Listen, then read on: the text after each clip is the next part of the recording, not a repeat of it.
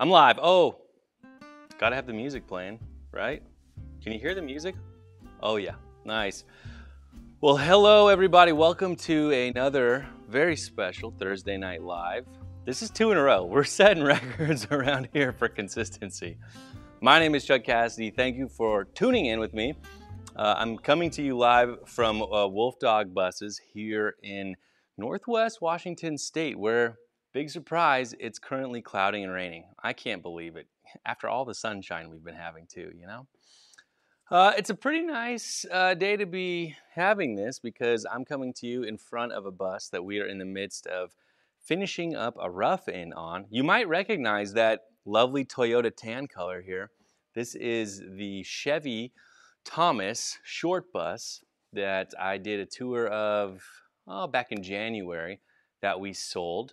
And at the time, our schedules were open enough for us to agree to do some more work on it. But now we're just, I don't know if we could get any busier, but we're almost done with it and about ready to send it on its way. We've got the spray foam done, the electrical rough-in done, new RV windows installed. We're going to be putting in the walls and the ceiling, installing the solar system. What else are we doing, Brianna? Some camera systems, I think, and diesel heater and air conditioning and some gray water and fresh water tanks. So pretty good.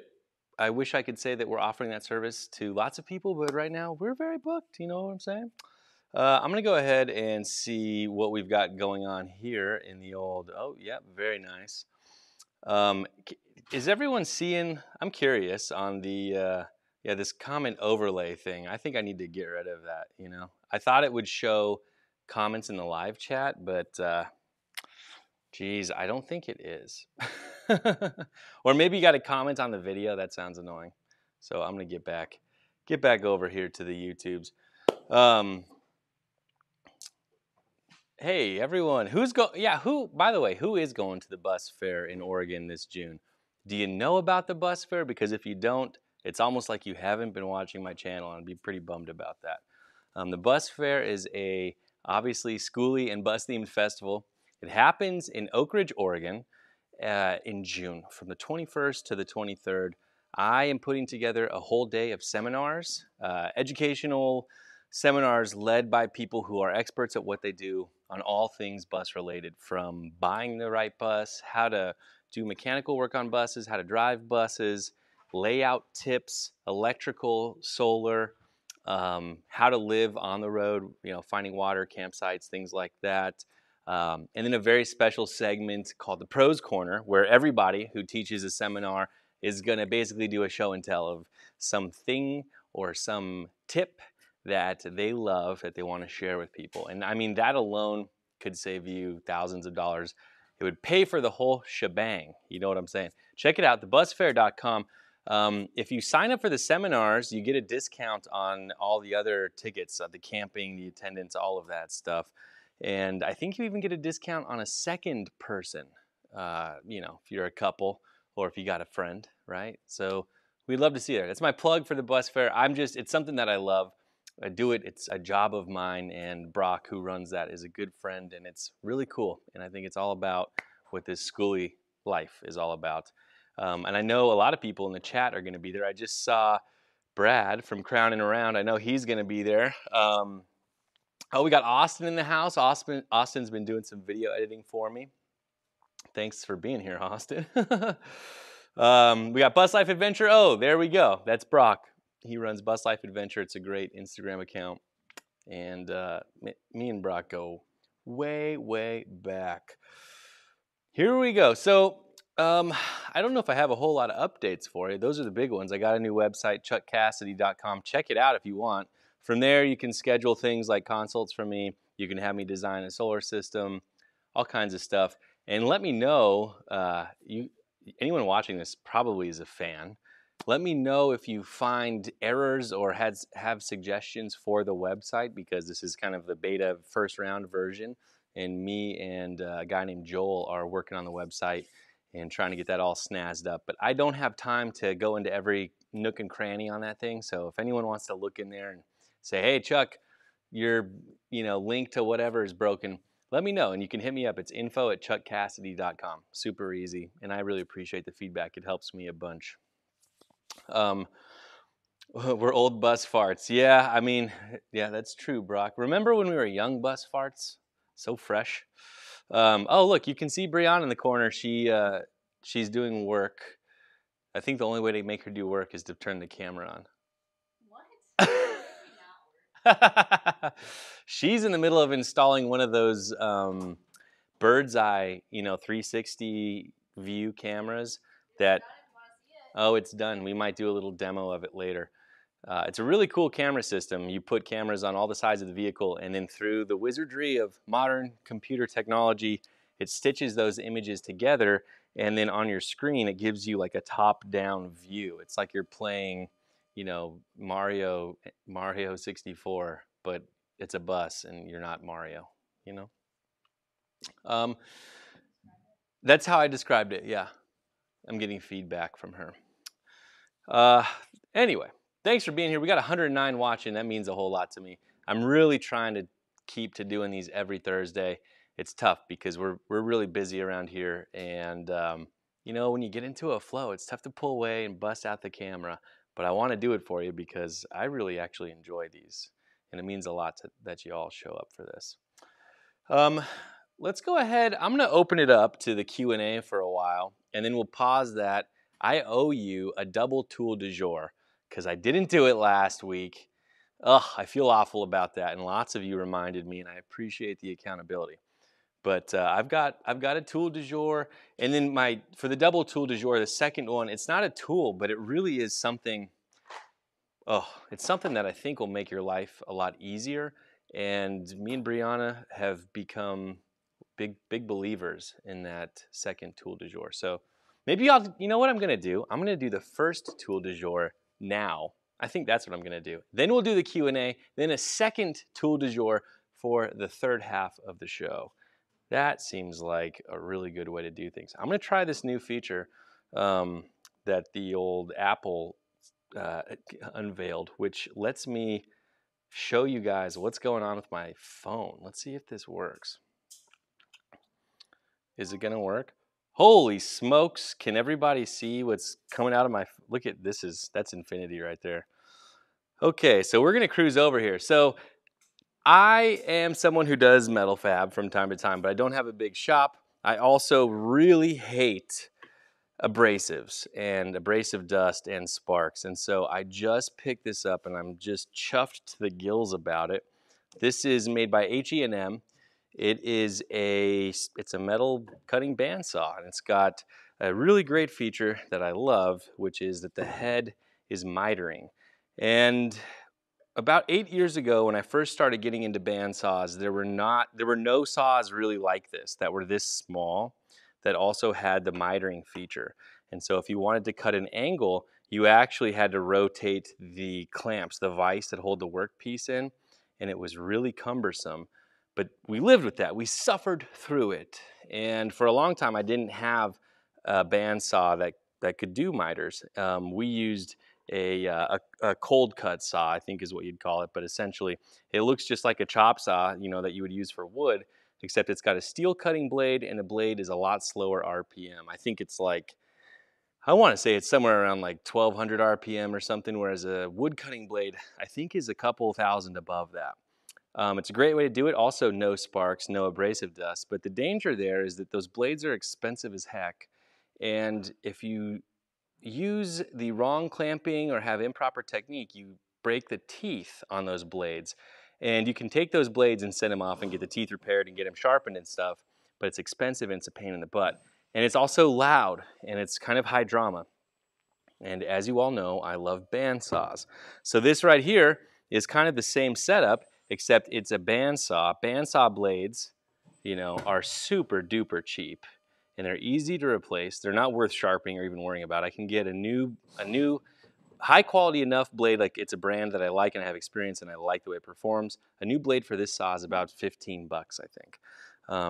You can clamp it in. It's mitering. That's really great. And when it's time to cut, you got the trigger up here. I've got my I've got my zip tie on there so I can leave it on. And You just go down. I'm not going to. Should I make a cut for you? Yeah, everyone wants to see me make a cut, I bet. So let me take this clamp out. This saw, the big drawback of this saw, unfortunately, is that it is rather expensive. This saw was about, I think it was 800 bucks.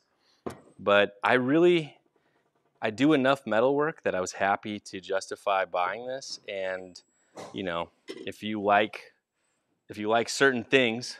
Oh, did we lose the camera? No, we're frozen. Oh my gosh. Let me fix things, guys. Brock, you win. Thanks for the heads up that we lost it. I wonder if I could just point the camera at that. Maybe that's a good idea. Yeah, here we go. I think we're reconnected now. This is what happens when you're running the whole show by yourself, you know. Do you want to help, Brianna? No, Brianna doesn't want to help. It's too bad. Let's try the camera thing again, and I'll try to make it quicker, and I'll make it so that I can see what's happening. There we go. There's my horizontal bandsaw situation. So we're going to make a cut real quick with it, and what's awesome is there's not going to be any sparks, and it's quiet. It's much safer in my opinion. It's a lot more controllable than those abrasive style chop saws. Those are tough to aim in my experience and get precise cuts. So we're frozen again, but I'm gonna unfreeze it and then we'll just do it again because I think I've got this licked. I really do. I think I've got it figured out. We're gonna get there. It's hard to do the whole thing yourself sometimes. And I think what it is, honestly, is that I let the screen lock turn on. Yeah, I think that's what it is. Because I bet it's going to start working here. Sorry for the holdup, everybody. You know, I'm a professional at one thing, and it's not this. So you go ahead and you grab the trigger here, and you just bring it down.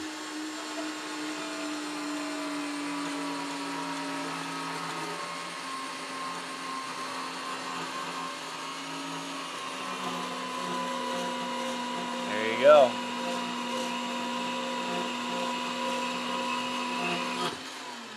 And if you take a look, I mean, that is a pretty nice cut.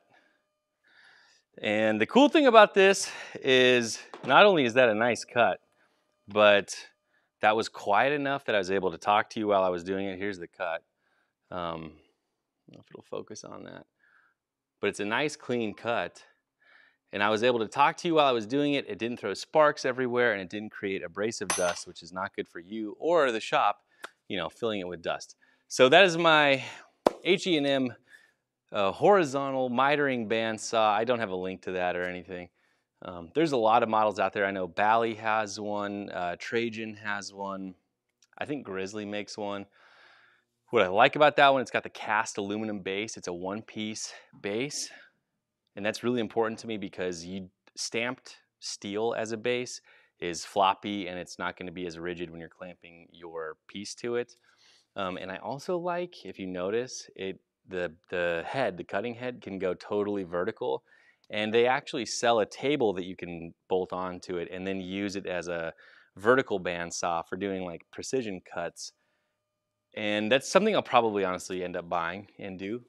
But I love bandsaws. I love that one. I'm really stoked on it. So that's the tool du jour that I owed you from the past. Let me get this camera set back up. Facing, there we go. That's better. I hope you all appreciate that. I don't know if anybody else here is such a fanatic for the freaking bandsaws as I am, but I like them. They're quieter. The blades are cheaper. They're easier to control. They feel safer to me. They're still very dangerous, but that feels a lot safer to me. Awesome tool. Here we go. So thank you for putting up with the lo-fi production around here. Let's go ahead and open it up. If you got some questions for me, bring them in and drop them in the live chat. Go ahead and smash that like button too. I mean, I just did it. I just hit the like button. I liked my own video. Yeah, I love that frickin' saw. That is a cool saw. Everyone should have one. Feeling quite chuffed about the usage of the word chuffed. I agree. Oh, Robert, hey, thanks for the super chat. Appreciate that. I'm just scrolling back up. There's actually been a lot of comments, and I missed out on a lot of them. But yeah, thanks for the super chat. How am I feeling? I'm feeling good.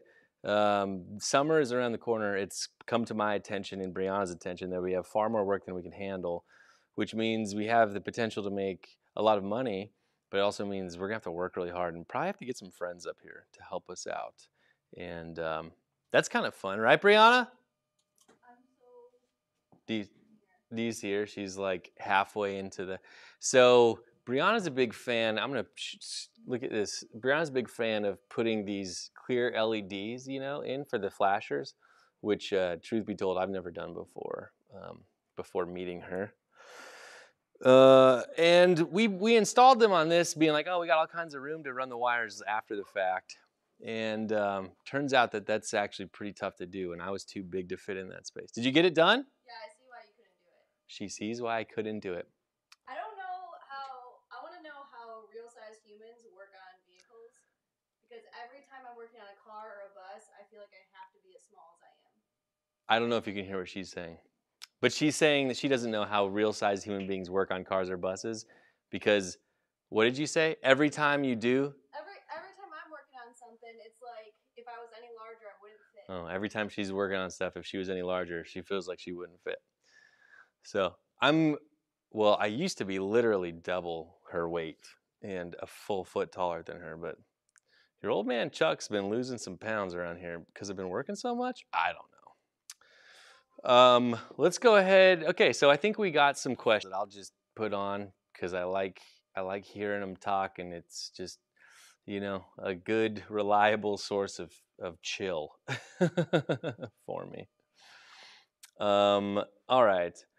What is the brand or model of camera system Brianna is installing? Do you know, Brianna? I think it's WeVision. She thinks it's WeVision. It's cheap. It's relatively cheap. Like, because the next step up is like over $1,000, right? Yeah. Oh, here we go. Oh, this doesn't say it. They're WeVision. Oh. It's like the Chinese knockoff of a 360 camera, but it's like $160 and it's really nice. And then the on brand is like $2,000. You gotta say it loud because I'm the one with the microphone. Hopefully you could hear what she's saying.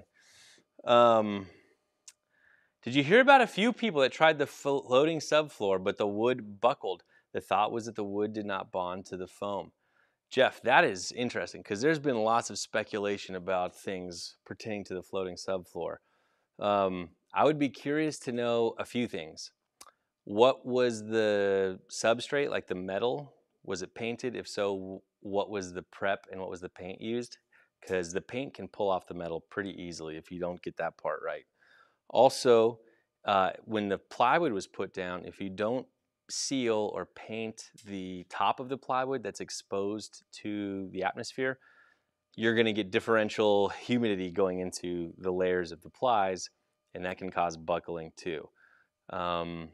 But that is good. It's, that flooring method, like everybody's doing it, and it's not perfect. There is, you have to be very specific about making sure that the glue can adhere to the metal and that the wood is captive and that the wood is sealed. Those are really important things that have to happen. So, yeah, but that's good to know. I'm always curious to know more and hear what people's experiences are like. That's not something we've seen happen that much. So, here we go. Let's keep going here. I'm working on getting my own Amazon storefront going. That's going to have different items that I use and enjoy, categorized with little snippets about why I like it. So be patient. There will be links to that on chuckcassidy.com eventually. What I need to do, if anyone can help me, I need to clone myself and have one of me doing work on buses and the other one doing work on the Chuck Cassidy universe of websites and things. Let's see. Would you recommend a bus or a box truck for a solo builder? I would It really depends on what you're doing. I like buses because the steel body is really forgiving and easy to work with. Box trucks, they can be anything from fiberglass to aluminum to some steel, but the nice thing about a box truck is it's box shaped, and you don't have a curved ceiling to deal with. When I start my floor, do I screw through the plywood into the insulation into the metal floor? It depends on how thick you're doing. Like on mine, my insulation was 4 inches thick. I was just screwing my subfloor down into the thresholds that I put, at the doors in the front and the back. Those are really the only screws that I used. Ever do spray foam? Do DIY spray foam? Gosh, the job that you're looking at behind me was a DIY job that I did. Well, I did until Brianna kicked me out because it turns out she really likes doing spray foam. Go figure. It's way funner than spray painting. Paint that expands. So if you watch my video coming out this Sunday, you'll get to see what that process was like, because that was the whole point of that video. Starting late, any chance you could get a video on the 360 cam you're installing? I am sorry, but it is too late for that. Only one wall on the bus is separate. Thinking a dual mini split on a 36-foot dog nose. A 36-foot dog nose probably only has 31 feet of livable inside. So I don't know if you have to do a dual zone if you can get good ventilation and circulate that air around. Dual zones are a pain in the butt because they all run on 220 AC, which means a much more complicated electrical system.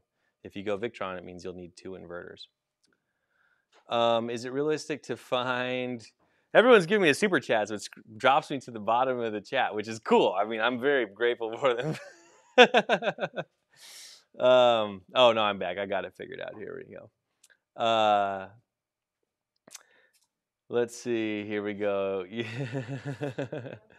Just got home and started watching. You'll have to go back and watch. Yeah, you got to go back and watch them again. How important is weight distribution and keeping water tanks on center line? It's always something to shoot for, I would say. Oh, look. Hi. Hey, Tool du jour 2 or 1.5. Do you know later?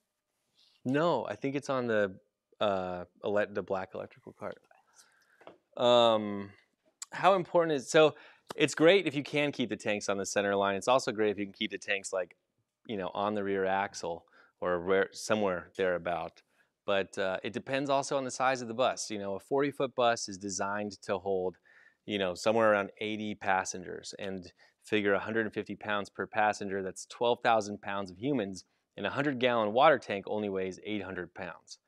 So in that context, it's not very much. The bus behind me was only meant to hold, what was the capacity on this? I think 14 or something, which, 14 people is around, we're looking at 2,500 pounds or something like that. And, 800 pounds is suddenly a lot more important. So it depends on the bus. Keep the weight low, keep it centered, and keep it to the rear if you can is always usually a good idea. How do you set up making a payment? I'm not totally sure how you set up this. If you're talking about super chat things, I'm not totally sure how to do that. I did it a long time ago, and now that I'm set up, it just kind of does it. You got to give YouTube your credit card info and stuff. Jeff, you did the AT540. Oh, hold on. I skipped someone. Troy, thank you for the $10. That's awesome. I really appreciate that. It really does mean a lot to get these little perks of cash because right now, YouTube, making the videos and doing stuff on YouTube, it costs me more than I make off of YouTube, but it's how everyone knows about me and finds me, and it does bring me lots of other work. But my goal this year is to get to a point where the time and energy I'm putting into YouTube is breaking even, and those things and the Patreon, they really help. I've got a Patreon if you want to just give me a few bucks a month. It goes a long way. You get access to my Discord. It's really cool, and I appreciate that. And the whole probably schooly world of people who look for information that I put out, they appreciate it too, because that's what makes this possible to be my actual job. And it's really cool that part of my job is teaching people all the stuff that I know or don't know. Robert, oh, you're doing a matching $5 thing. That's awesome. Thanks for doing that. Honestly, it's really cool. It's cool that I get paid to talk to you guys. What do I think I'll be doing in 3 years? John, good question, man. I have goals. I don't know what I think I'll be doing, but my big goals like next 3 years, I'm gonna hit the road for a little bit, make a bunch of money. I would love to get some property. I own a house in Denver, but I need a piece of property big enough to do the live work thing on, have a shop and a place to live on it, somewhere beautiful, and it'd be cool to not do that alone, but can't wait around, I guess. So, but who knows where I'll be in 3 years? I could be in India, riding trains. Zachary Taylor, oh dude, thank you for the $10. Don't forget to plug your Patreon. I did. I use mat heaters on exterior tanks to keep them from freezing. I do. Have I considered in-tank submersible type or other alternatives? I haven't really. I don't see a problem with doing it that way. Really, if what would sway me one direction or another would be what is easier to repair or replace, assuming that they're both equally reliable. And heaters, electric heaters, should be pretty reliable because it's just a resistor. So there's no no moving parts. All right, what do we got here? Oh wow, we just hit the bottom real quick there. Oh, I was almost there anyways. Should you paint both sides of the subfloor? I don't see a reason to paint the underside. To me, the drawback is when you glue everything down, if you paint the underside, the strength of the bond between the glue and the plywood now has a layer of paint in between, so you're dependent on that paint being stuck to the plywood, and it probably would be adhered really well. But I don't really see a reason to paint the bottom, and I wouldn't want to risk jeopardizing the strength of the wood to glue bond. Yeah, that's what I'm saying. Okay, Nana's Nook, $20. What the heck? That is way too. I'm gonna have to buy dinner tonight. Brianna knows that I'm bringing this money in, and she's gonna make me buy dinner again. Yeah, again, for the second time. Gotta feed us. We're just starving schoolie builders out here. Just finished spray foam. Looking to put in a dual mini split in a 36-foot dog nose. Oh yeah. So I was talking already about your thing. If it were me, I don't know. I think if you got spray foam, if you are getting rid of some of the stock bus windows, if you have an awning, I would stick to a single zone, 12,000 BTU mini split, and I am pretty confident you'll be fine if you've got at least 2 inches of spray foam in there. That's going to be a good recipe. And if you want to really make sure it works, throw some fans in there to circulate your air around. But I don't think on a bus that length with that insulation, I don't think you need a dual zone. And yeah, window treatments is what Brianna said. So get some nice insulated curtains and an awning. Really, if you can keep the sun, because your solar panels, right, they'll keep the sun off your roof, and that's cool. And then if you can keep the sun off of an entire side of your bus, that makes a huge difference in the amount of energy that your AC unit has to remove from your living space if the side of your bus isn't heating up. So, would you be willing to recruit and mentor someone with little to no experience on builds? Oh, God. Did I lose everyone? Is the stream protected? Is it? I don't know. Oh, I hope that we're back. Brutal, that's a freaking bummer. Oh no, we're back. We're back. I think we're back, and I think everything is good. I'm very hopeful. Where was I? Oh, I was talking about like getting help. So yeah, I would love to have a mentor, a mentee. I love teaching people. I think it's really fun, but it's hard to get that setup going. Spray foam in 2 weeks. Got electrical, speaker wire, and roof rack mounted. Are you missing anything? I don't know. You want to make sure you have all of your, all of your penetrations through the bus for things like clearance lights, all of that stuff figured out. Framing, you want to have all of your framing done. What else? I mean, mask it really well. I don't know what you have in your rig, but you want to think about as much stuff as you possibly can beforehand. Bart, what's up, man? Good to see you here. What's the most important thing to consider when purchasing a bus? The drivetrain condition and the fact that it has no rust. Those are very important. Make sure you have an engine and transmission combo that will do the things you want it to do. I'm determined to make the Chuck Cassidy installation system work in an Econoline. How do I make my furring strips not connect so much inner metal structure? Oh, contact so much inner metal structure. Right, because you're going to be running it along the body panels. Well, you could make little spacers, and space your furring strips off the metal body. You could certainly do that, but you're going to lose interior space. That's one of the drawbacks of a van, frankly, is like it's not like framing the way a bus is. It's sheet metal, so anything you attach to that is going to be in full contact with it. So I don't know, like that's a freaking that's a tough one. Thanks for all the kind words, everybody. Tactical Turkey, thank you for all your hard work. For everyone who is looking on how to build a bus is very appreciative of your efforts. Cool. That's why I'm doing it, and that it's always great to hear. What else do we got? Yeah, audio freeze. Yeah, things got a little bit frozen there. We're on a hot spot. We're in the freaking woods up here. So,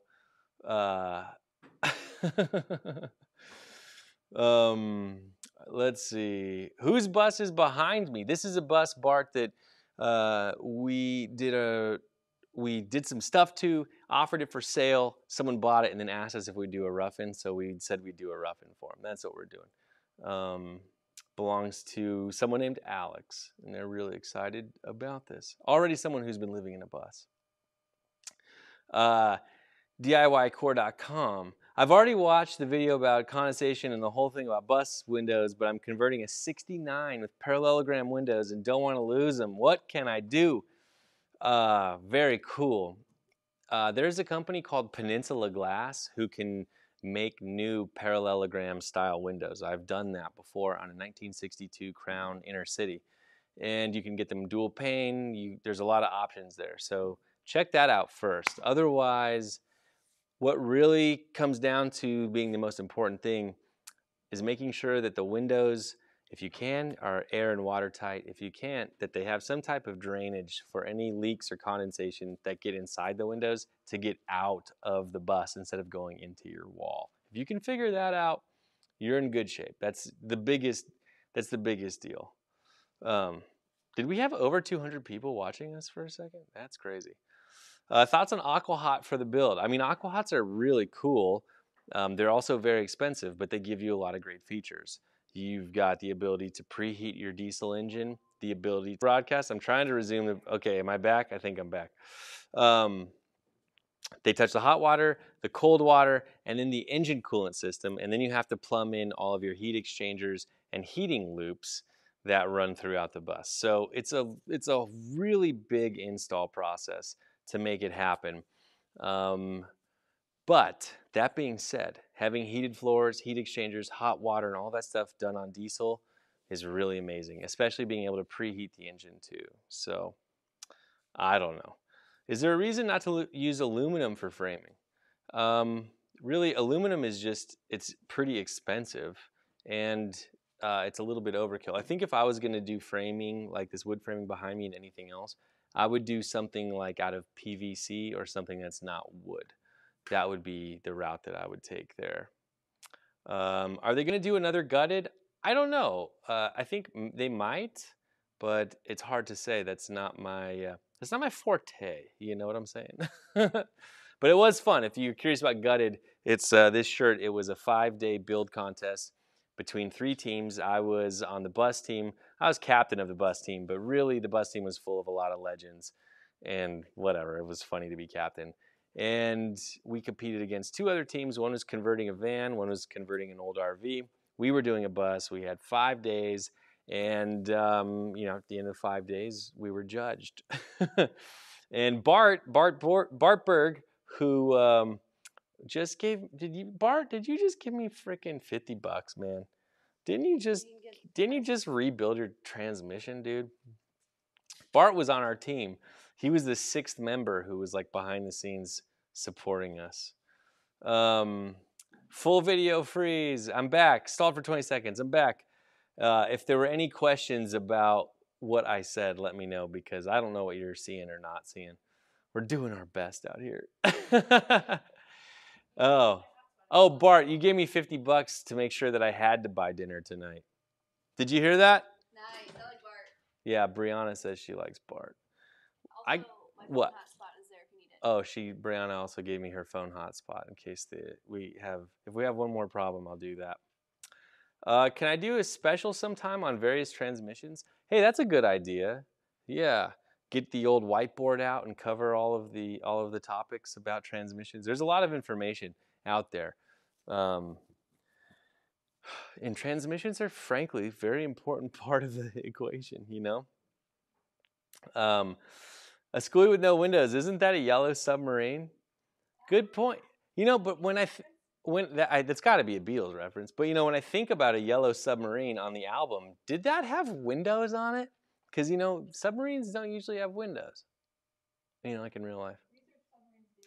Let's research submarines have windows. Anyone ever see Life Aquatic with Steve Zissou?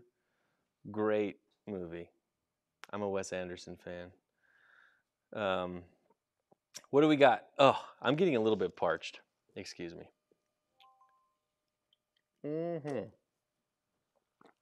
Okay. I know this isn't easy to answer. This is from Savvy. Savvy hit me with $5 to make sure I see your question and answer it. Good strategy. Would you consider $2,000 US to be a normal amount to pay for a pro doing spray foam in a 20-foot bus? Yeah, actually. My bus was 27 feet long, but the interior space was 19 feet from the driver's seat, the back of the driver's seat to the back wall of the bus. And the price to have it sprayed but not trimmed, and I did all the masking, was right around $1,900. So I would think that from what you just said, that would be a pretty reasonable amount. Keeping in mind, like the bus that is spray foamed behind me, it's a 5-window bus, and that means we've got about 14 feet from the back of the driver's seat to the back wall.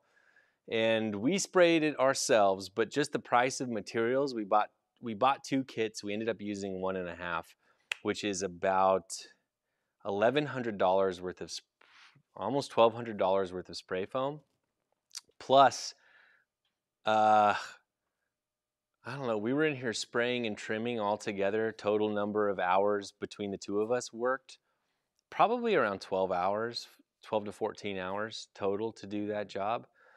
So that's a fair bit of money, you know. And if we could have hired a professional to come in and do that for $2,000, it would have been cheaper, you know.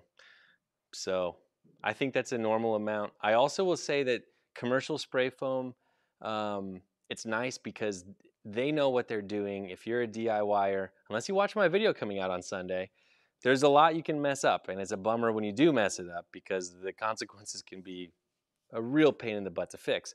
A pro is way less likely to have those issues, and if they do, it's on them to fix it. And while the product installed is the same, it's a 2-component polyurethane closed-cell foam, the equipment that the pros use, the guns, it sprays it out at a much higher PSI, so it atomizes better, and you do get a little bit of better coverage, and the foam is a little harder. It's a little more dense, which can be both good and bad.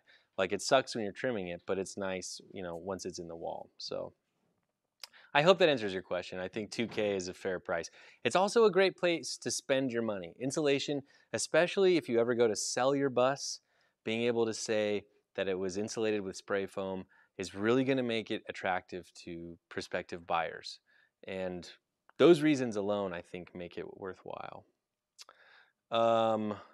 Thanks for all the generosity tonight. It is crazy. Everyone's being way too freaking nice, and I really appreciate that. It makes these Thursday lives all the better, you know. Rust turns to dust. That's right, and we all do turn to dust. So in a way, there's a lot of Rust is more than just a thing. It's like a metaphor, and it's a representation of life and the fact that like all of these things will eventually decay to nothing, just like you and I, you know? What a relief. Uh, she's back there working hard. Love it. Yeah, she is. Working real hard. All right. What else do we got? Clicking like now. Yeah, smash that like button, as they say. I'm going to scroll and smash that subscribe button on Wolf Dog Buses. That's Brianna's channel. Any of my mods who are listening and have the ability to drop a link to that in there, do it. That'd be cool. If not, there's links in some videos that her and I did together, or just type it in the search engine on YouTube. Did you know the second most visited and most used search engine in the world is the search feature on YouTube? Isn't that nuts? Yeah, Google and YouTube. You man, Jug, what are your thoughts on doing a full pass-through under storage if you have the space? Oh yeah, I mean like pass-through storage is amazing because you get 8 feet of depth, and you're basically just doubling your your floor space. I love it. I love it. I love it. I love it. Where can we get PVC for interior build out? Well, I don't know. I haven't done a ton of research into it. I've bought PVC, quote unquote, wood or whatever, planks, and I've used it for exterior trim because it doesn't rot and it doesn't require paint. And I would probably use something like that. The thing about the PVC, it's floppy. It's not nearly as rigid as wood. So if you're gonna do that, try to figure out a way to make it so that if you're using that for your strapping, it's not all wavy, in between the ribs, because I really think it could get wavy and get kind of out of control. So take a look there. Whoop, nice. Here we go. You should do your own version of gutted on your buses after you insulate them. It's like what we're getting close to doing, actually. If all goes to plan, well, I don't want to spoil it all, but if all goes to plan, May and June, we're going to have a bunch of people up here working on projects, and it's going to be pretty freaking busy. I'll try my best to document it, but there will be a lot happening. Puppy airtime, Wolf Dog. Yeah, there she is. Do you see her just hanging out, supervising? Seems like there's always a dog in every shop I'm in, and it's just freaking awesome. Kiara's a pretty legendary dog. Troy, get the pup a bone. I love dogs. $10. I guess that's going to you, Kiara. Heck yeah. Some turkey necks or whatever. What do you want? She needs it. Her food's expensive. She does. That dog eats way better than I do, and she's the only dog I know that gets to pick her food. Brianna will put out several different options, everything from shrimp to chicken to some really expensive dog food, some steak. What else? Oh, sardines, Kansas sardines. Sets it all out, and then Kiara picks which one she wants to eat. And we've been trying to figure out if Kiara understands what she's doing, and it really seems like she does. Like some days she knows what she wants and she just goes for it. She's been on a cat food kick lately, which is weird. It's also weird that Brianna feeds her Wolf Dog cat food, but that's what Kiara likes. And what Kiara likes, she gets. On a more basic transmission question, any place you recommend to reprogram the TCU for 6th gear? Oh yeah, I got a whole nother video I've already filmed this video, because if you remember, we bought these buses at auction that have the 6th gear, but it's locked. And in this video, I show you how to remove the TCU, ship it to a gentleman named Charlie Ball, who will reprogram it for you and mail it back to you. It's $400, and he's done a lot of them, and it works. And it's way easier, in my opinion, than asking to Thomas or Bluebird for permission and then paying an Allison dealer to do it, because a lot of times those Allison dealers are going to charge you, the last person I heard of who did it, it was like $600 to take it into the dealership, and all they're doing is hooking a computer up to it and playing Pokemon on it. I got to remember to edit that video, Brianna. Jeez. The one about the transmission. Will 2 15-pound propane tanks, yep, work for water heater and 3-burner stove? Oh yeah, all day long. Can you steel man the argument against spray foam? You like spray foam, but what are the best arguments against it? Oh, that is a winner. That is a good question. I'm going to give Brianna a mic. Brianna has grilled the crap out of me on spray foam, and she'll do spray foam. Like that's what she's probably going to do in her own rig. But she makes me have to take the position of defending spray foam constantly. Even though we both decided it was the best choice for this bus, I caught myself having to defend spray foam all the frickin' time. I'm going to grab a mic for Brianna. Are they wired up? Can you turn them on? Here's a microphone. Let's see if... Is this microphone working? Everyone will have to say in the comments section if you can hear Brianna talking. Brianna, give us... Hello.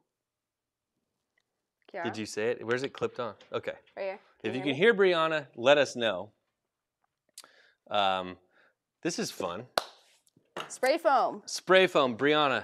So spray foam has this huge issue because it can allow water to pass through it, no matter what kind of closed cell you get. It's not waterproof, so very small amounts of water. It absorbs water. Yeah. And so if you have the least of any insulation out there, probably. Okay. We'll see. I'll have to do some Googling before I admit to that. Okay. But so because water can absorb into it like a very dense sponge, if you have a roof leak, that water is going to come in and it's going to kind of spread around a little bit because it takes a bit for water to go into spray foam.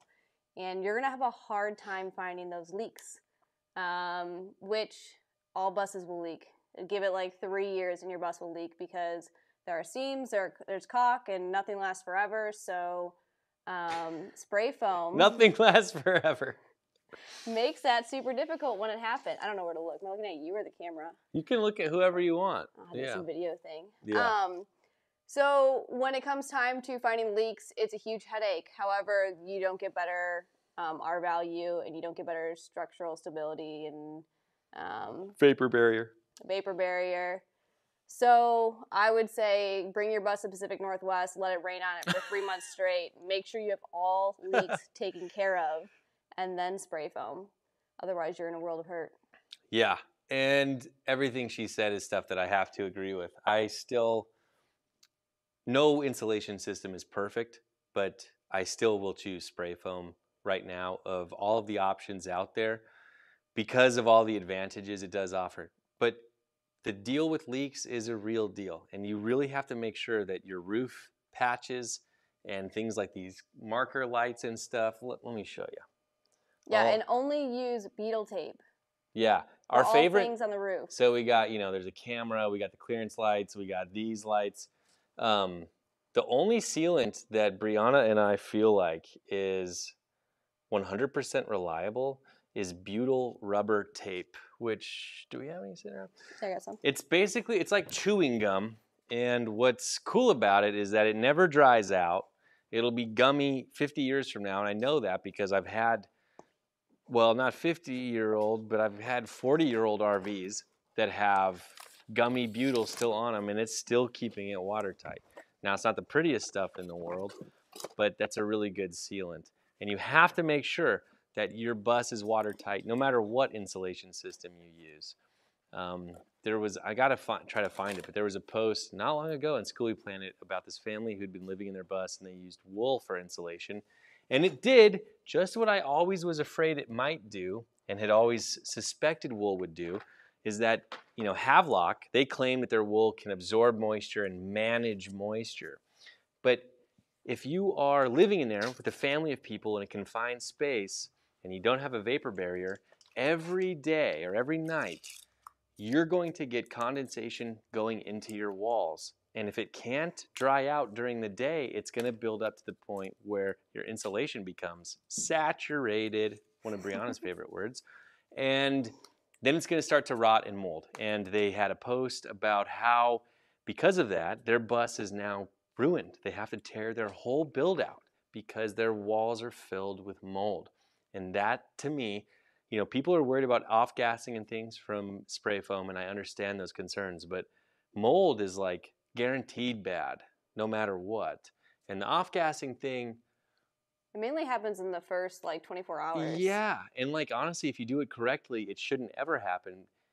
Our lives are already filled with polyurethane foam and finish. Like we're surrounded by it already. And if you're worried about this, which is going to be behind your walls, don't ever look into what most cushions and things are made out of, because polyurethane is like the backbone of plastics, adhesives, all types of foam. We're swimming in it.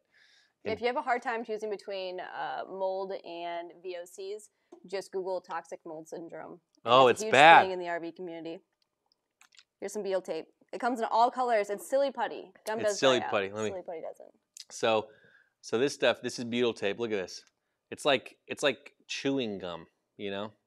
It Always just sticky. and it's always going to be like that. It never changes. The only roof hatches on school buses that don't leak are the ones that use the Beetle tape. Yeah.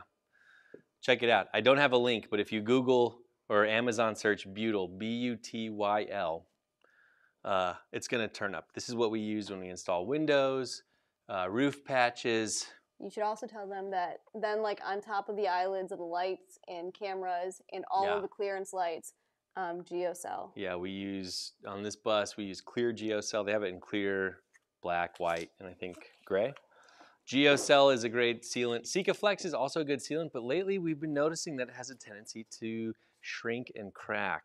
And the GeoCell will do that, but to a lesser degree. And it seems to be a better option, and it's available in clear, which is cool. Oh my God, the time is flying, y'all.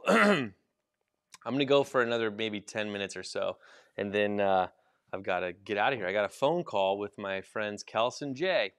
And if you don't know Kelson J, Google them or YouTube them. They're amazing builders, good friends of mine, and they were also on our gutted bus build team, Kels and J. Check it out. Here we go. I'm going to scroll down a little bit. Scared of big purchases, and foam is one of them. Yeah, foam is totally one of them. But it's one that is, like, to me, a great place to spend your money. Oh, are you joining? Yeah, work's over. Work is over, I guess. Task list is done. Would I need, I want my schoolie to outlive me. That's the Chuck Cassidy build style. Yeah, which is cool because it means the older you get, the crappier your builds can be to still meet that standard. You know, like the builds I'm going to be doing when I'm 80, they're going to be pretty crappy. Insulation. You're going to be in an RV. Who cares? I'll just buy an RV. Will we even have RVs in 50 years? Would I need a CDL to drive an unconverted bus back home? Sorry for the noob question. Well, legally speaking, if it's over 26,000 pounds or has air brakes, you do. Even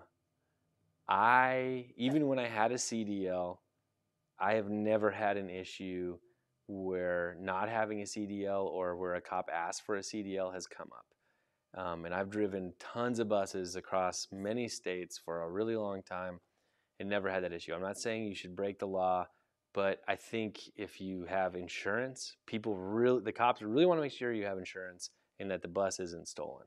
If you can prove those two things and then you're just a nice person, they're probably going to let you off, especially if you say, hey, I'm taking this home to convert it to a schoolie. What do you think? All states have different laws, and like Washington, it's if you're driving 16 passengers or more, you need a CDL. Mm-hmm. So anything to do with air brakes. But as soon as you sign the title, it is now privately owned or personally owned, not commercially owned. And so that will make a difference in some states. But yeah, just be nice to cops. Don't speed on your way home. Don't speed. Also, I've had great luck calling the state patrol of whatever state I'm in if I want to know that. They're happy to answer those questions. Like the state patrol's job is to make sure people follow the law. And if you call them being like, hey, how can I follow the law? I've never had them be like, well, we're not going to tell you. Like they will tell you what you need to do to be compliant in that state. And that is just way better than asking people on the internet, even myself included, because the only state I'm really an expert at is Colorado, because that's where I'm from and that's where my whole bus life has really happened and all my vehicles are registered there. So get it from the horse's mouth. Bart, thank you for posting a link to Brianna's channel. Look at that. Nice. I've got great mods. Would Brianna need to make more videos? She's awesome. That's what Steve is I saying. filmed one 2 days ago. She keeps filming videos, but then she gets cold feet about posting them. Yeah, gotta edit them. That's the hard part. I made a Yeah. cool one about a day in the life of Charlie and I, and it took Who's Charlie? Chuck and I, and it took a wild twist. We ended up on a 10-hour drive for our workday. Yeah, not see if it many gets days posted. you wake up thinking you're going to work on a bus all day and then has it end with you on a 10-hour drive. Can maybe pick up a rig? I don't want to give it away. Rigid equals good, floppy equals bad. Agreed. Here we go. We got lots of people chiming in here with info, and that's really cool. Steve is asking, when will we see your amazing bus again? Almost finished with it? No, Steve, I haven't done anything with it.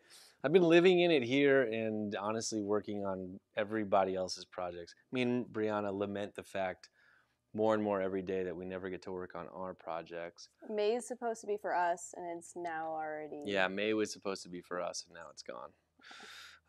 But there will be, Brianna's going out of town, which means I will be left unsupervised, and I will be allowed to work on my own bus.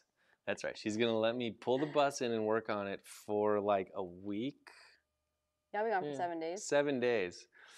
I'm going to drink a lot of coffee, and I'm going to try and get my bathroom done. So get my shower pan in, get it tiled, get my gray water tank mounted, and that'll be a huge turning point for me because right now I'm basically tent camping in my bus. It's nice, but it's primitive. And then that will put me in a place where I'm ready. Hopefully later on this spring, I'm going to be joined up here with a couple of other talented builders who are going to help me on my bus.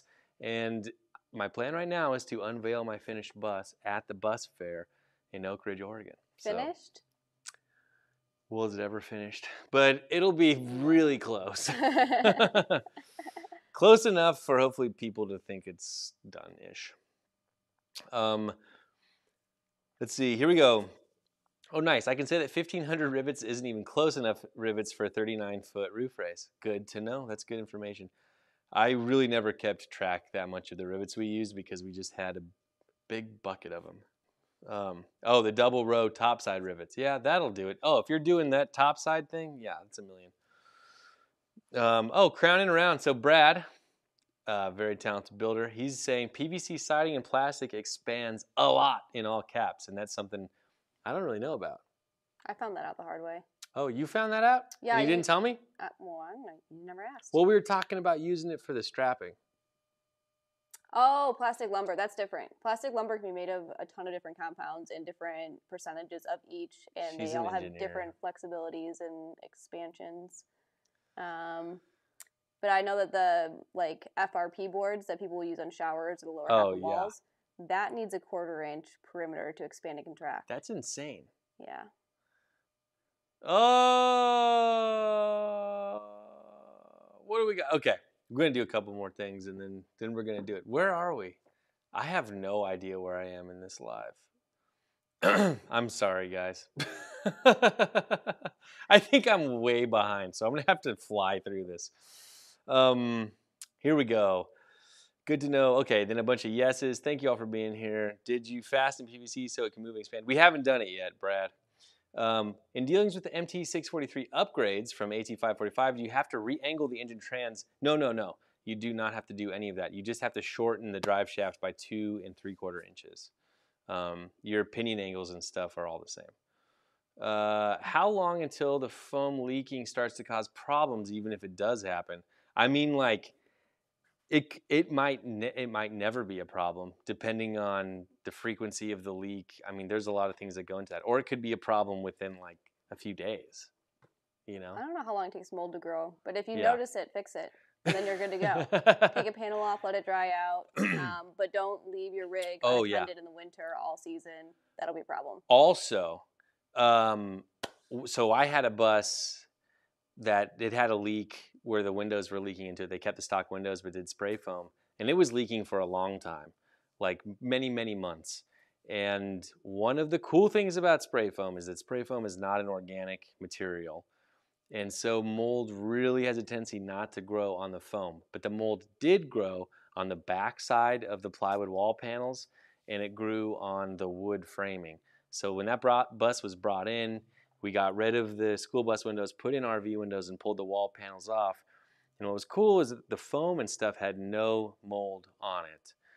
We did treat everything with mold killer and all of that stuff, but we were able to remove the wall panels. We sanded off the face of the strapping and put new stuff on, and we were good to go. And I don't know, if that had been wool or fiberglass or something like that. I don't know. Probably not fiberglass. That's not organic, but I just wonder. The mold usually grows in the wood. Yeah. That absorbs like a sponge and So, then can. It was kind of cool because it meant that the repair was not super bad for us. Yeah, here we go. Okay, here we go. Oh, so many questions. It's moving so fast. All 3 drive shafts have been balanced. Okay, that's good. For those that aren't doing spray foam, what's the best to put in between the ribs and wood strapping? If you really wanted to, you could. No, butyl rubber is not going to be the choice. Like if you really wanted to do it right, what I would do is I would cut blocks out of a really high density XPS foam, so like Foamular that we use in the subfloors, but I would find something like 250 or higher, and you could cut little blocks of that and have it go rib, block of foam, and then screw your plywood on top of that. And that would give you a kick-ass thermal break. But I would want to find that block in something like a 1/2 inch or a 3/4 thickness. Otherwise, you're going to really be adding a lot of thickness to your walls if you're doing, an 1.5 inch thick piece. Jeff Brecky, setting up a Victron system design with me in a few weeks. Thanks. You're giving me money and then telling me that you're going to pay me money. That is my kind of fan. That is cool. Kilmat type material to reduce thermal bridging. It can, but keep in mind, Kilmat is just a sheet of aluminum with butyl rubber on it. So you're going to get a slight reduction, but it's really a function of the delta temperature between the material that you have, like the metal of the ribs, and what's happening on the other side. That will tell you if that's enough to get you the results you want to eliminate the thermal bridging. And usually, there's no replacement for something that is thick and a good conductive insulator. And Kilmat and other sound deadening and radiant type barriers are generally speaking lousy conductive barriers or conductive insulators, whereas foam is really, really kick-ass at insulating conduction. So the Kilmat stuff usually has like a tinfoil on one side, right? And it does act like more of a conductor, even though it's rubber. Neuco is more of a foam and does better at using it as a thermal break, but you could not put that between like metal, Neuco, and then wood and screw it in because it would compress. I like your right. That's the thing. Foamular stuff is good. The ultimate thing is like you're screwing that together, and so you're gonna squash it. So if you're doing like sound deadening or anything like that, it's just gonna squeeze that rubber down, and you're gonna have very little thickness of something that isn't really meant to insulate that way anyways. Yeah. I would say.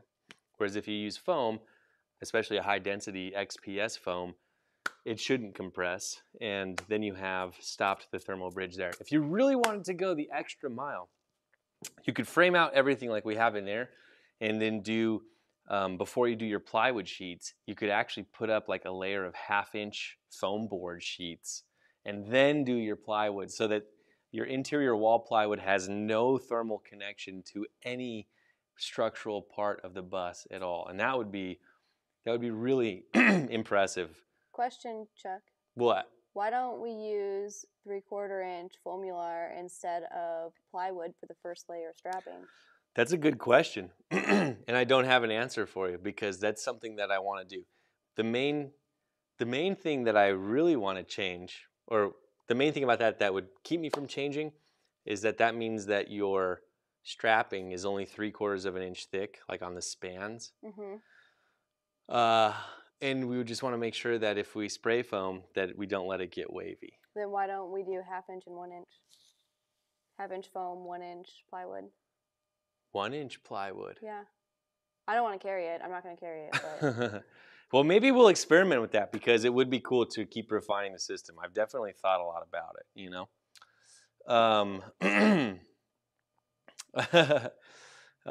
all right, I'm gonna scroll down a bit here, and then I gotta hurry up and get out of here. GeoCell is tougher to finish. Yeah, it's not as easy to tool, but if you get your fingers wet with soapy water, you can tool it pretty well, in my experience. What have you found to clean the old tape up when you reseal the RV windows? Ugh, mineral spirits and elbow grease. I mean, there's not much else you can really remove butyl tape with. Chewing gum is also a great sealant. I appreciate that. I asked about 5 months ago on a live about doing kingpins, and you couldn't offer much. Saw your kingpin video. How do you feel about it now? Well, the main reason I couldn't offer much then is that the kingpin job is going to vary vehicle to vehicle, and on a big old bus like mine, it's really easy. It can really change depending on the bus, and the next biggest variable are the old kingpins stuck and seized in position. Because if you go on the internet and you look up kingpin changing, job removal instructions, anything like that, people will give you horror stories about having to drill out the hardened steel kingpins, cut them out with oxyacetylene torches. It could get really nasty in there. So that would be my biggest concern. But the job itself, it's really like once you get in there, it's a pretty straightforward job. You're just replacing a big metal pin and the bushings around it, and that's it. But getting to it is a real pain in the butt. If you're not comfortable doing heavy duty mechanicking work, that's not the job to start with. I'm afraid. I would maybe work my way up to that job, replacing other parts of the bus, seeing your comfort level, buying the tools you need, because you do want to make sure you have a big jack and an impact gun, all that stuff. So I think everyone should learn how to do their own maintenance. But honestly, and Brianna can vouch for me, I was shopping around to have other shops do the kingpin job for me. Yeah. Like, I was not going to do that myself. And it wasn't until I found out that all this other crap needed to be fixed that I realized I couldn't afford it unless I did it myself. And I have a good rapport and history with Robin, and he came out and helped me. And I really do prefer to do the work myself. But yeah, Robin seems like a guru. Robin is a guru. He's reached some level of enlightenment, indeed. But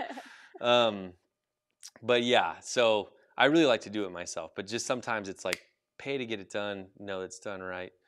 And then I found out I had to do all this other stuff. All right, I'm going to answer a few more questions. Then I owe you my Tool du Jour version 2. 222 people watching? I think that might be a freaking record. Is this what happens if I do it regularly? People show up? Let's do a 24-hour live. I'm not working for 24 hours. I'm considering taking a page out of Joe and Emily's playbook. If you check them out on YouTube, it's Joe and Emma Lee, E-M-M-A-L-E-E. They're rebuilding from scratch their Toyota motorhome after attempting to save it and then realizing it was too far gone. And my good friends Kels and Jay actually went out and they helped them rebuild the frame. And Kels and Jay are hopefully going to be coming up here. They did a live stream that was 24 hours long, and they had fun things like challenges where, Joe had to he wasn't allowed to pee and he had to drink. It was like he had to drink a Red Bull like every 45 minutes for like a few hours, which you would like. I'm off Red Bulls. Oh, you're off Red Bulls. My rule was every time Joe walked into the RV, he had to exclaim, "They don't make them like this anymore." I thought that was pretty fun. Here we go. Brianna's a rock star. When I decided to take on a bus project, I used her video to get feedback on if it was a good idea or not. I got fantastic feedback from everyone except the wife. That is funny. She is competing with you. You are toast. Wow. Okay, well. Mold can grow in as little as 2 to 3 weeks in the right worst conditions. Yeah. What do you recommend using to seal a roof in a subtropical area? I mean, nothing is perfect, honestly. Tears, yeah. My current favorite is an acrylic. It's an acrylic elastomeric roof paint made by Dicor. Oh. That's what I did on my bus. I like the acrylic over the silicone-based because the silicone-based stuff, nothing else will stick to it if you ever need to seal around it. And it has this incredible ability to attract dirt, so it never looks clean. I like the acrylic because it actually gives you like a hard surface. But hopefully it doesn't crack, but it's meant specifically for the roofs of metal RVs. I'm very hopeful. Why haven't you told me about this? Well, I felt like I didn't have to tell you about it because I made a whole YouTube video about it that someone didn't watch. I have an attention span. She makes me teach her stuff that I've already made YouTube videos about, you know? Mm. That is rude. Okay, tool du jour. Okay, it's time to get there. It's time to get there. Tool du jour. Uncle Chuck. Oh, Sundance Bus. What's up? Sundance Bus was an award-winning bus from last year's bus fair. I don't think you guys are going to be there this year, and it makes me really sad because I really liked hanging out with you. Chris, and I can't remember your wife's name, but she has good taste in music. I know that much. Oh, you're going to be there? And you're going to party? Oh, my God. So cool. They had almost the same exact bus as me with a roof raise, but they did an overcab bed for their little girl to sleep in, and different engine, I think. I don't know. I love the overcab beds. Yeah, the overcab beds are cool, and they had like round windows and stuff. You would like that bus. I would like that. And they're cool. You would like the people are cool too. Okay. Oh, we got Was a Bus. That's Brian who was looking for a bus. Oh, nice. I got like so many friends. This is like the coolest thing ever. Who's looking for a bus? Who's looking for a bus? We got buses for sale. Yeah. If you're looking for a 30-foot mid-sized bus that doesn't have wheel humps, it's got air ride. Does it have air ride? No air ride. It's got auto chains. The seat is air. It's got an air ride seat, but it's the Cummins 5.9 24 valve. It's got the Allison, the AT545, which in the 30-foot bus is not a big deal. It's not a big bummer to me. It doesn't overheat because it's so small. And it doesn't overheat the transmission. And the flat front engine Bluebirds have a large transmission cooler. Excuse me, this cider is getting me. They have a large transmission cooler built into them that is far bigger than the ones like on my bus, which are an International chassis. International skimped on the radiator and transmission coolers on those buses, and it's a major bummer, and I hate that. And it's a real detriment if you have a AT545. The flat front Bluebirds have a much bigger radiator, and they have a much bigger transmission cooling capability. So I've never seen the AT545 overheat in a flat front engine Bluebird, but I have seen it overheat in a dog nose built on like an International chassis. So the bus is sweet. It was actually, I bought it to be my bus. Yeah. The only reason that I jumped ship is because I found a 4x4 bus, which is a rare bird. Rare bird. She's into the winter sports. Yeah. So if you're anywhere where you're going to be driving with snow, having on-spot chains is like a lifesaver because if you're driving up mountain passes, you don't put chains on once it's already snowy. You put chains on at the bottom of the mountain where it's raining and people are driving by you and just spraying you with water. Well, that's in Washington. In Colorado, we have this thing where in the wintertime it only snows. Yeah. But so if you're in the Pacific Northwest. On-spot chains are cool. They're like $7,000 to install on-spot chains. Yeah, and so when the bus already has it, you just flick a switch and then a little windmill of chains comes down and automatically deploys, and you can just keep driving. You just keep driving, and it legally meets the regulations. Like when they have a chain law in effect, you can use those chains, and you're good. You're super rad. So many questions. Everyone's got to run. We got to run. Do I get Dicor from Amazon? Yeah, you do. Oh, 3 cans were open. Well, that sucks, Deb. I'm sorry. It's Amazon. Return them. It's Amazon. Return them, yeah. So if you want one of those, if you want that bus, hit me up. It's info@chuckcassidy.com. It's Brianna's bus. We're trying to make room for all the projects that we've got. Yeah. I'm trying to lighten my load on the property, and since Chuck's been here, I think I've doubled the amount of vehicles here. So we need to get rid of some so that Kels and Jay can fit, and your other friends can fit, all the builders. We need room. Yeah. Also, you found another bus that you're interested in more, so it's time to go. It might be true. Does Bree do roof raises? No, she doesn't. She's never done one, but we're going to teach her how to do a roof raise on this bus over here. I'm super pumped. And a floor drop? Maybe doing a floor drop, but it's that Bluebird there we're going to do a roof raise on. I don't know if I really should document it. I've already documented how to do a roof raise, but you know, I'm better at making videos now, so maybe I'll film it as hey, we're doing this rather than a how-to. Yeah, maybe I won't try to teach you. I'll just do it. So Josh, I hope that answers your question. Thanks for the $5, by the way. I should probably give that to Brianna. Any plans on coming to the East Coast? Not really. I'm sorry. But that sounds like, you know, giving out free food to communities in need sounds awesome. you can always consult with me. How's my bus? It's not in the shop. I'm living in it, but it's not done. What kind of support do I offer for my consulting on Patreon? Brittany, good question. You can go to chuckcassidy.com. You can book 1 hour and half-hour consults with me. Or if you want, you can join Schoolie Support. It's $250 a month, but you get unlimited access to me. So it's expensive. On my regular Patreons, where it's like $5-10 a month, there's just a Discord channel that you can get access to. It's like a chat room, but full of people who really care about building their bus the best way possible. And I try to chime in there when I can. I'm really busy. I don't get in there a bunch, but everyone in there is really smart and gives great advice. So I don't need to like be in there babysitting, honestly, but I think a lot of these people have probably spent more time problem solving certain aspects than I have, because that's what you can do when this is your hobby, and like you know, you don't have to be like trying to make a living off of it. That chat room is full of some meaty conversations. Meaty, girthy, some would say. Girthy.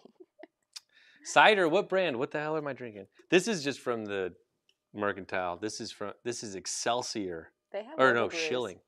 I don't know Yeah. what that one is. Brianna's drinking wine. This is almost empty. What? Anyway, just realizing how many men's names are also tools names. Chuck, Jack, Bob, Mike, Axel, Brad. Oh yeah, a Chuck, a Jack, a Bob. Yeah, That's pretty good. that's pretty. Well, you know, it's a man's world, isn't it? Jeez. You guys are all just tools. We're all men are just tools. Honestly, biggest tools. The Patreon is amazing. Steve, thank you for repping that Patreon. It's really cool. People in there are awesome. Beth, I did get your info on that commercial Kurt hitch. My frame is actually a little wider than 34 inches, so I'm going to have to figure something out to make that work. And the way my back bumper mounts, it would get in the way. But thank you for sending me that info. It looks like if it would fit, I would bolt it on. She's talking about this trailer hitch that ripped off of my bus in the last video or 2 videos ago, and I'm trying to figure out a new hitch option. I think I'm going to have to make something. The hitch seemed fine. It was the Chinesium bolts. Yeah, I think the bolts were the problem, and that hitch design really relied on the bolts being good, which it seems like they weren't. I wonder if you could just simply weld on some plates. Yeah. Perpendicular so that it bolts. We're going to make it better. What else do we got? How do you like? Well, there's a little thumbs up next to the video. Smash that button. Hit it with your finger. I'm going to do the last tool, the last tool du jour. What is it? Where is it? Where'd you put the Legos? Oh, they're right there. Oh, good. Okay. That's what it is? Shh. Love these. These have transformed our lives. You sold me on these in like 37 seconds. 37 seconds. So, here we go. When you're doing wiring a bus, there are times, like one of the ways that I wire switches for lights in a bus. They're 12 volts. So I will come into the switch box where all the wires are. I'll have a home run that brings in the power, and then I'll have a few different light circuits, you know, with a few different switches. And when I come into that box, that wire is usually like a 14 gauge, might even be a 12 gauge if I got a lot of lights in there. And then the wires that feed everything else, they might be a lot smaller. They might be a 16 or an 18 gauge. And the problem is that I have to take my power coming in and distribute it to each of the switches that feed the light circuits. And a lot of times you'll have a situation where you have to like splice your power onto like 3-4 other wires, and there's no elegant way to do that, especially when you're changing the gauge or the size of the wire that you're splicing.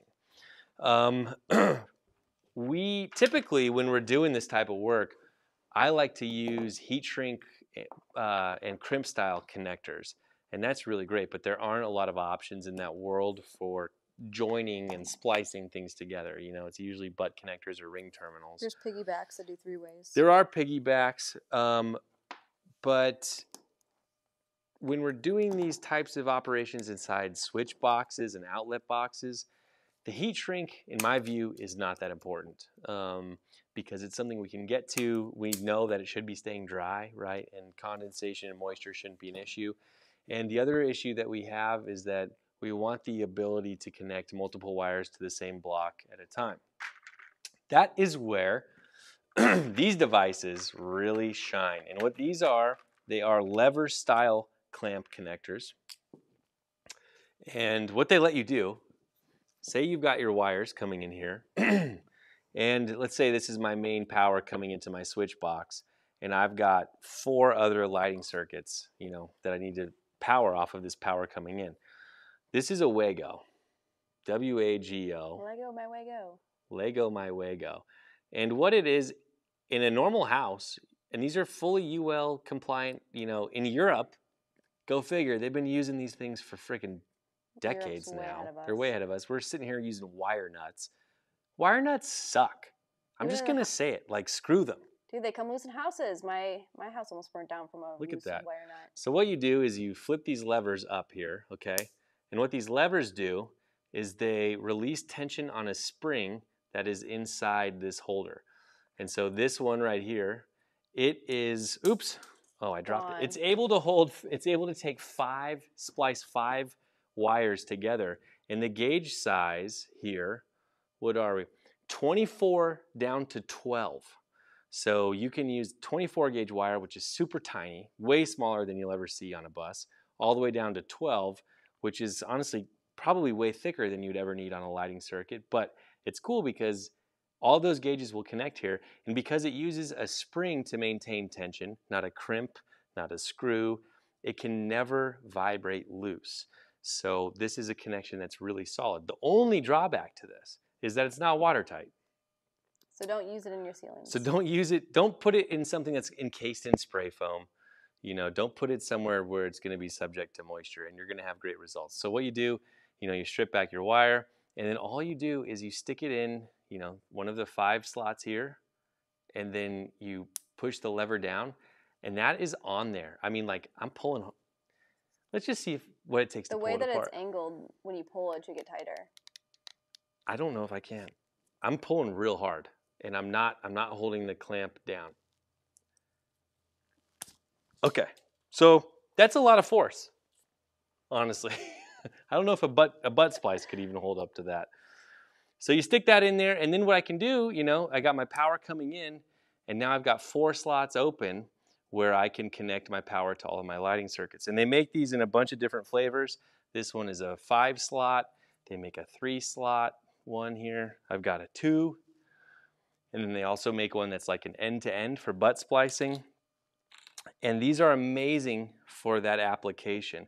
And another thing that I really like is if you change your mind and you got to redo something, all you do is you flip the lever up and you can remove the wire. No problem. So they're reusable. I bring these with me when I go to pick up a vehicle because it's a great way to jerry-rig stuff. It lets you work with a multitude of wire sizes, and they have these for different ranges of wire size too. This is just a size that I like because it's compatible with the wires that I use 90% of the time for circuits. And yeah, they're vibration proof, they're UL rated, and as long as you don't need that waterproofing, they're a really kick-ass option. So check them out. They're all over the internet. They also work with Romex, so yeah, they work in your house working. Yeah, I literally do not use wire nuts anymore, even at home, because of these. Yeah, they're awesome. Really love them, and they're really cheap. That's the 221 series. So I don't know what the numbers mean, but 221, it gets you that 24 to 12 gauge range, and they have all those different models. So check them out. I hope that really helps you because we love them. They're great for like intermittent work too. Like since your bus isn't completely finished yet, you can sit there and tie together all the outlets before you put the outlets in. Like right now, my toilet, my vent fan, like all this stuff that's temporarily wired up, I use the wire nuts, or not the wire nuts, the Wagos, because when it's time to do the real thing, I can just remove them. I don't have to cut anything. I'm not losing any wire length. So you can get them at Home Depot. There you go. Check them out. I'm going to go ahead and log off, but thank you everyone for tuning in tonight. I'm going to try and do this again next Thursday. It means the world to me and probably to Brianna that you tuned in. And check out her channel if you haven't. It's Wolf Dog Buses. We're doing a lot of work together for the next couple months, and it's going to be interesting. Otherwise, we're going to see you next time. And my name's Chuck Cassidy. Thank you for tuning in. Who are you? Brianna. She's Brianna. See you later.